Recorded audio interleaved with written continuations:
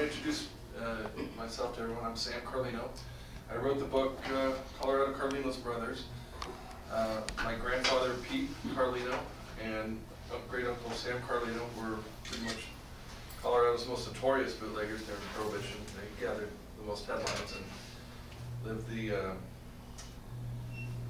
most exciting of lives, short-lived as it was. They both were killed in '31. I have a lot of insight on this story that's never been told before. That's part of the reason why I wrote the book. And one of the big reasons why I wrote the book is I wanted my family's people to understand that there was a family behind this family, these two guys. And these guys were, they were bad guys. You know, what they did, they weren't the best of guys. But they also had some good things about them because their kids turned out really good. My dad and his 5 brothers, the 6 boys that moved to California, basically when their mother was given 24 hours notice to leave Denver alive with them in 1932, their mother died in '35, and these 6 boys basically raised themselves during the Depression. My dad was in World War II, the South Pacific. My uncles were building Liberty ships, and 4 of the brothers were in the military, and not one of those brothers ever were involved with a crime. And in California, they never got involved with this line of work.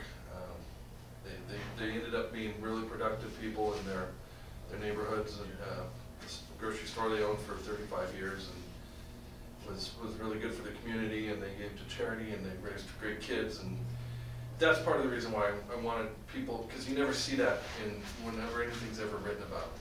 So that was kind of a selfish motivation for me to do that. But I feel that I really have added a lot to this story. I'm sure, how many of you guys have read Mountain Mafia? Okay, so pretty much almost everybody here. That focuses on about 1900 to 1993, about a 90-year span of organized crime in Colorado. This really focuses just on the Carlinos from 22 to about 32. It's about a 10-year, 11-year span, their rise and their fall. And you're going to find a lot of details in this book that you're not going to. I've unearthed a lot of things. I made connections to New York that's never been made before. Connections here in Pueblo that really put Pueblo on the map as a major mafia city because it was represented by a fellow named Niccolo Gentile, who was a mafia boss back east, that was called in to mediate during a dispute. And that's all in the story here. It's the details are just amazing. And I got to thank my friend Michael O'Hare, who flew out from Long Island to be here with us today. He really helped piece together 2 of the most important parts of the book. Between the 2 of us, we shared information, and by happenstance, we were able to find out the Pellegrino Scaglia connection with Carlinos, and also the Maranzano connection with Paul Danna. So that's in the book, and it's fascinating. That's something that, you know, it's a really neat story. Kind of sum it up, started up from the beginning. My grandmother was given 24 hours notice to leave, like I said, Colorado alive, up in Denver. She knew a lot of secrets, and my 15-year-old Uncle Joe had sworn a vendetta against the killers who had killed his father. They respected her enough, and my dad and my grandfather enough to say, you know what, we're going to let you, live, but you got to get out of here. You got to leave the state. And they did, and no vendetta was ever acted upon. 15-year-old hothead kid, didn't act on killing whoever took his father out. Maybe we have a good idea who, but the story really starts all the way back in Sicily when they came here in 1888, and they worked their way from New Orleans to Pueblo. Vito Carlino, the father of Pete and Sam, actually went back to Italy, to Sicily, and had 2 more children, and they came back for good in 1897. So he initially came here in 1888, went back, had 2 more kids, came back 1897. 1898, they're here in Pueblo. My Uncle Charlie, great Uncle Charlie, was killed at the Baxter Bridge shootout. I'm sure you guys are aware of that story. He was the only Carlino boy to be born in the United States. All the rest of Vito's sons were born in Sicily. So these guys basically worked their way up through Pueblo. They were in Trinidad. and by 27 they're in Denver, and that's when things get really, I mean, they had quite a past here at Pueblo, but things got really crazy up in Denver with allowing a federal undercover agent to infiltrate the gang and report back all the information that was going on in the family to the U.S. attorney, who in turn was relaying that information to the mayor and the police chief, which were both crooked, Mayor Stapleton and Diamond Dick Reed. They were as crooked as could be, and that's all in there. So Carr, the U.S. attorney, chastises them in open court about how they did nothing when my grandfather's house was bombed, and they knew about it, and at the Bootleggers Convention when they were all freed. So, you know, political favors were, you know, headlines. I included a lot of headlines in this book just to show the impact of what, how powerful this story was, and I think the what do you call it? The headlines really tell the story. That's my grandfather Pete and his brother Sam, and that was the boss and underboss of the Carlino group. They had connections. Their friends were the Malays. They were very close. They were intermarried. Pete Carlino, my grandfather's wife, Jenny, was the sister to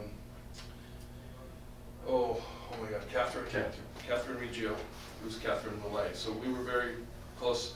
In the Pueblo part of the story, the Malays and Carlinos are being attacked by the Dannas, and there's a big feud that erupts, and it's pretty amazing. There's a fellow named Paul Danna later on that helps out. So this is a picture of my grandmother and my dad and his brothers. This is my dad right here. This is my Uncle Pete. That's Pete Jr., that's his father. And they're all gone. My dad was the last one to die in 2002. But I was able to get the good stories from what happened. I'd always been told my whole life that my grandfather he died of pneumonia. And I was at the San Jose Flea Market. I was 18 years old, and I had a sausage shop out there with my dad. We make Italian sausage and chorizo stuff on Friday night. We sell it on the weekends, and I was handing out sausage samples to the customers at the flea market. And this old timer, this is 1985. I'm 18 years old, and in 1985, this 75-year-old man comes up and he asks for a sample and give it to him. And he goes, "Oh my God, this is the best sausage I've had since Thai Market." And I said, "Well, this is Thai Market recipe." And he goes, "You Carlino?" I said, "Yeah." "Who's your old man?" I said, "Sam." He goes, "Oh my God, I know your old man. I know all his brothers. You know, I used to work for your grandfather." And I'm like, "Really?" He goes, "Yeah, back in Colorado. And yeah, I remember when he was killed." I'm like, "Killed? I had pneumonia." And he starts laughing at me. And he goes, "Pneumonia in my ass, and they shot him up." I'm like, "Really?" And he goes, "Yeah." He goes, "He died of lead poisoning." I'm like, "Oh, jeez." I realized that I'd, been told the wrong story all these years. And he goes, "Oh, your grandfather, he was the biggest bootlegger in Colorado. He owned that place. Oh, man." And he's telling me all this stuff. And I asked my dad on the way home, catch him. Like, "Hey, Dad, what year did your mom die?" "She died in 35. "Yeah." "And what year did you guys come out to California?" "We came out in 32. "And your dad, when did he die?" "He died in 31. And how did he die?" "He died of pneumonia." I'm like, okay, doesn't want to talk about it. But my cousin, who was at the sausage stand with me that day, went home and told everybody, "We're mafia." The brothers are like, "Shh. No, we're not. Anyways, that's how the cat got out of the bag. From 1985 on, the stories were starting to be shared, and I was able to take a lot of the stories, incorporate them with the facts that you guys know, and add a little bit of touch to it. At the end of each chapter, there's an author's perspective, and you're able to see my opinion on what it is. The rest of the book is pretty much the facts as we know them, whether they're from FBI reports or Bureau of Investigation reports or newspapers or police reports, whatever. But I think my author's perspective kind of gives you an idea where I'm thinking on this, where when I write each chapter. So this is Pete Carlino in Sicily, around 1888, and his older brother Stefano and their mother, Closure. And that is Pete Carlino here in Pueblo. And that is his brother Sam Carlino and Josephine Piscopo. Josephine Piscopo's sister Anna Piscopo married John Danna. And I don't know the exact reason for the feud between the Dannas and Carlinos, but from what I heard at the family reunion in '85, this didn't help. For whatever reason, I think they were rival bootleggers anyways, because Prohibition started in 1916, or 4 years ahead of the rest of the country. So there was a conflict between the Dannas and Carlinos early on. Then the murder started to happen, and that's when everything kind of went crazy in Pueblo. This is the first guy to be killed. He's a very, very important part of this whole story. Pellegrino Scaglia. You probably know him as Antonio Viola, or Tony Viola. And he's the guy that gets killed on the grocery cart with the little boy and his daughter in the Mountain Mafia book. Well, he played a much bigger role than people are aware of. He really was an important figure, and this was the catalyst for the Danna-Carlino war, in which the next victim would be John Millay, who would be killed. Pellegrino Scaglia's wife, Maria, is godmother to my Uncle Joe, my dad's older brother. That's how close the Carlino and Scaglias were involved. This fellow here, Nicola Gentile, was the mafia boss that wrote the Tell-All story in 1963. He was the first mafia boss ever to lay out all these stories throughout his years between the teens and leading up all the way to the late 30s. Then he got deported to Sicily, but he told the book, you can't find the book in English. It's only available in Italian. And it's called Vita di Capo Mafia. And if you know somebody who reads Italian, you can find the book on eBay every once in a while, if I'm not buying them up. I'm trying to corner the market on the Vita di Capo Mafia books. They're pretty neat. This is John Millay Jr., and his father, John, was the next murder that occurred after Scaglia was killed. And now this war with the Dannas and Carlinos is starting to escalate, and the family members of friends and family of the Carlinos are starting to get killed, and it's really getting pretty contentious between these two families. The next victim is Charlie Carlino. This is the only known photo of Charlie. He was Pete Carlino's youngest brother. He's the one that's killed at the Baxter Bridge shootout. And he went to the studio and they took a picture, and then they did like this watercolor overlay of the photo. Those chaps are hideous. We've had this picture in the family forever, but my uncle misremembered and told me that it was actually Steve Carlino, Pete's oldest brother. And I got in contact about a week before the book was to be published with my cousin Karen Filosa out in New York, his granddaughter. And we were talking on the phone. I found her. I told her I'm writing the book, and I want to send her a copy and this and that. And she says, "Oh, I've got this great picture of my grandfather, and he's in these chaps." I said, "That's your grandfather?" Because I have this picture. And I said, "That's Charlie?" Because I was told it was Steve. It's like, no, that's Charlie. And I went, "Oh, perfect." So I was able to include it in the book, and I gave her the photo credits for it. But that was the photo that we've had for all these years, and I just had it mislabeled that it was Steve. It was actually Charlie. And I only had a couple days, but it ended up getting in the book. Thank God. It was like right under the wire. It was the last photo to be submitted. So this is an interesting character, Ignacio Vaccaro. He's got quite a past. He was one of the bodyguards and runners for the Carlinos, and his wife, Pietrina, we call her Aunt Pat. He ends up getting killed, and Aunt Pat ends up marrying my grandmother's brother, and they moved to San Jose. So Very interesting story you're going to hear about Ignacio and Aunt Pat. Another colorful character. We're going to call him Rudy Constantino. His real name is Pete Carlino, not my grandfather Pete Carlino, but first cousins, Pete Carlino. He ends up getting mixed up in some business. He has to change his name, and he changes his name to Rudy Constantino. This is my dad, and he's the ring boy at the wedding, and this is my cousin Josie. She just died in 2013. Her sister's still alive, 101. Goes bowling once a week. Sold real estate until she was 98. So Sam Carlino and Rudy Constantino. When you see him, it's really Pete Carlino, but just we're going to call him Rudy because you're going to get confused with all the Pete's. So this is a great photo, and by now they're in Denver, and this is the Federal Boulevard house, 3357 Federal Boulevard.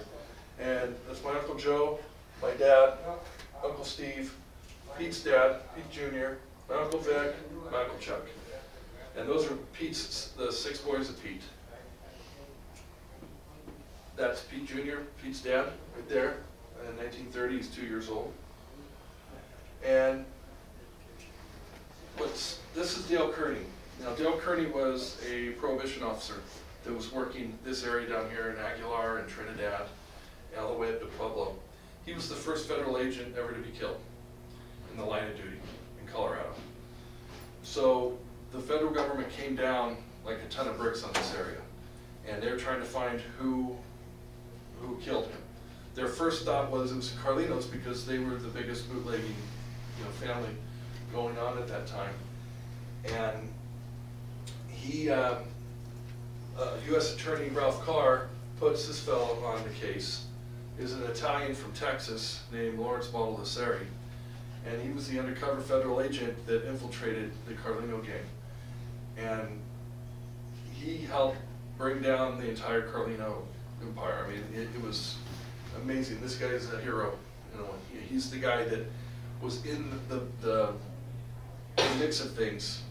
He could have been killed at any moment, and he was relaying all the Carlino's movements to the U.S. attorney, which was in turn being relayed to the police. It was the crooked police chief and crooked mayor, which got him in trouble too. This is one of the most significant photos, really should be in a museum, because it's the only picture that gathers all these characters at one time. I've never seen a photo like this before where it gets everyone. This is Pete Carlino here, my grandfather. This is Joe Roma. You probably recognize the name Joe Roma from Denver. He was the boss.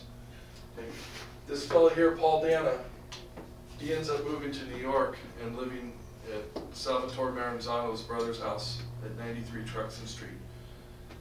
Important figure. Ends up being one of the oldest mafia members ever at 103. Lucchese crime family. Yeah. And that's part of the Lucchese crime family. You ever seen Goodfellas? That's the Lucchese crime family. So he was a soldier in that family. The fellow with his arm around Pete is John Cobb. He was the mayor of Trinidad in the early 60s. Okay. This is Gaetano Danna, and that's his brother. Next to him is Jimmy Canzaneri. Right, not too long after this picture is taken, John Caw and Jimmy Canzaneri are gunned down. Caw survives, he's shot, but he's wounded and he plays dead. Canzaneri dies. And Paul Danna moves to New York. So this is a real significant picture, it's real grainy, but this is taken up in Denver in January of 1931. And this is Raphael Smaldone. He is the father to the Smaldone brothers that you guys are all familiar with. Clyde, Eugene, Clarence, Chauncey, Ralph Jr. Never seen any picture like this before. This is in the book as well. So this is my Uncle Dan Reggio, my great uncle Sam Carlino. There's Rudy Constantino, he keeps showing up. And Joe Petralia. Joe Petralia is our cousin who came from Florida. And he's going to play a really, really important part in this whole mess.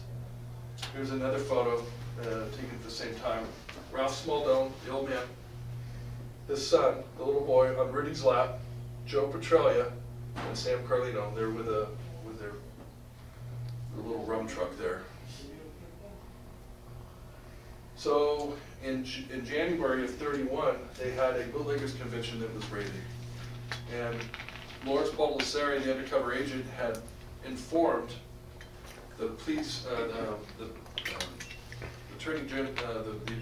U.S. Attorney Ralph Carr, who in turn told the police. So they got ready to raid this restaurant, the Apollo Marte restaurant, and Joe Roma, who was supposed to be there, and the Smaldone brothers are both missing when these guys raid. I think they got tipped off by the police because it's a report later on that's written that the police were on the Smaldone and Roma payroll. So that's why they weren't at the meeting. So not too long after that, Pete gets shot at. He's fearing for his life. He goes on the run. The undercover agent takes him to Omaha, and in the meantime, his house gets blown up. Well, the Denver Post immediately assumed that it was bootleg rivals. The police went immediately after all the Carlino gang, Joe Petralia, Dan Coletti, Chris McCurry, Joe Ferraro, Sam Carlino, Pete Carlino. Pete's missing, because they knew that it was an inside job, because the undercover agent was there the whole time when they were planning it. And he told everyone exactly, who to find. That's the house that was on 3357 Federal Boulevard. Chris McCurry, they call him Dynamite Chris, did such an excellent job. Look at the minimal damage to the adjacent houses. That house came down in its footprint. I mean, they had bombs set on 3 levels of the house. It terrorized the whole neighborhood. Bricks flew for blocks. But these houses pretty much stayed intact. It's like a Vegas hotel, being imploded, coming right down on its footprint. It's crazy. So everyone's seen these pictures. These are in all the books or in the newspaper, the Denver Post pictures. Nobody has seen this.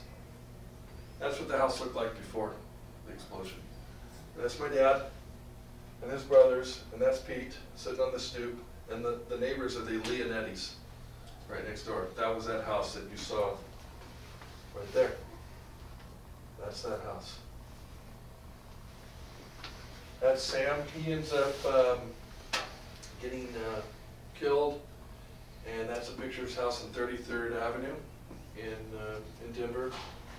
And that's the actual I bought this actual picture online back in 2010 for $12.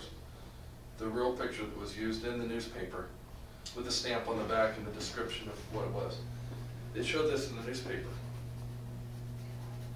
This is the escape route that Bruno Moro took to an awaiting car across the way. And that's my Aunt Josie. So my Aunt Pat, I told you earlier, there's a story about her husband Ignacio Vaccaro that you'll read about. And this is cousin Charlotte. And this is a police detective that is escorting him from her house right after Sam's been killed. They were present at the time that Sam was murdered. So in the meantime, Pete's off. He's recruiting gang to come back to New York, or he's on his way to New York, but he's recruiting a gang to invade Denver. And gets him into a little hot water with the mafia back in New York, because they're trying to quell all this infighting. And here he's making headlines saying that he's at all cost of money or lives, he's going to take Denver back. So he comes back. They end up capturing him. That's Pete. He's caught at the Guardamondo Ranch. So Charlie Guardamondo lived outside Pueblo here, and he's captured, and he's brought up to Denver, and Joe Roma bails him out. There's a whole story about this that is not just what you've read in Mountain Mafia. There's a whole other part of the story. Thanks to Mike again for the two of us piecing this thing out. I found a very important newspaper article that actually had the physical paper, I owned the paper from back in '31. And Michael made the connection with the Paul Danna Maranzano thing with the 93 Truxton Street, where I believe that when he went back to New York, he most likely stayed. Can't prove it, but this guy, Paul Danna, who gave alibi testimony for him, was living at the boss of bosses' brother's house in Brooklyn. That's pretty close. This is the document that shows who put up the bail and bond. So Joe Cefalù and Cavalieri and Joe Roma are the ones that all put together. Here's Pete's signature right here. So not long after that, Pete's killed, and everyone says, well, like all suggests in her book, maybe, you know, Roma bailed him out just so he could kill him. That wasn't the case. Maranzano was the one most likely that gave this the okay to kill him. For two reasons. Because he allowed a federal undercover agent into the family, and also for another reason. Come on in.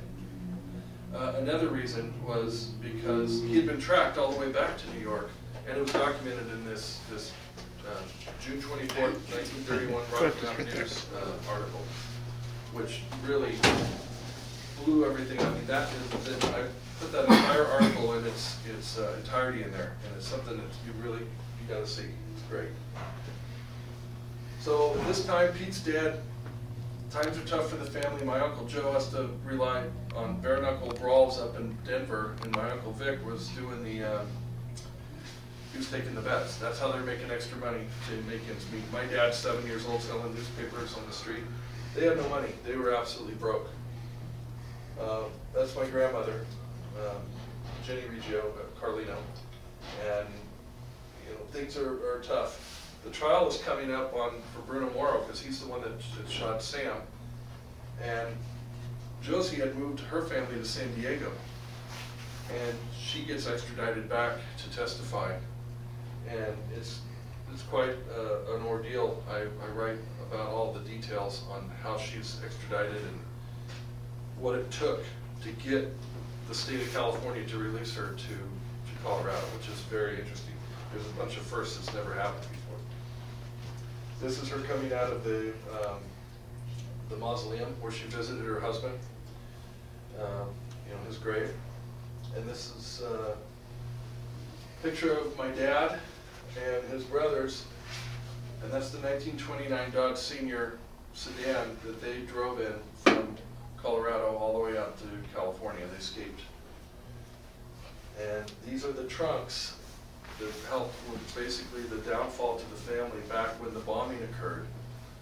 The undercover agent Lawrence Baldessari had told the police, go to Joe Ferraro's house around the corner and you're going to find the Carlino heirlooms hidden in these two trunks. Sure enough, the police go there, they open the trunks, and there's all the family photos and the china, and you know, every heirloom that the Carlinos owned were in these two trunks. I own this one, and my cousin Susan has this one here. And those trunks made the trip in that car all the way over. This one came over from Sicily in the 1800s. So it made the trip across the ocean. These are some of the heirlooms that were in there. The statue of St. Therese and 1790s, an Italian violin made in the 1790s. It's a Stradivarius copy. My cousin owns that.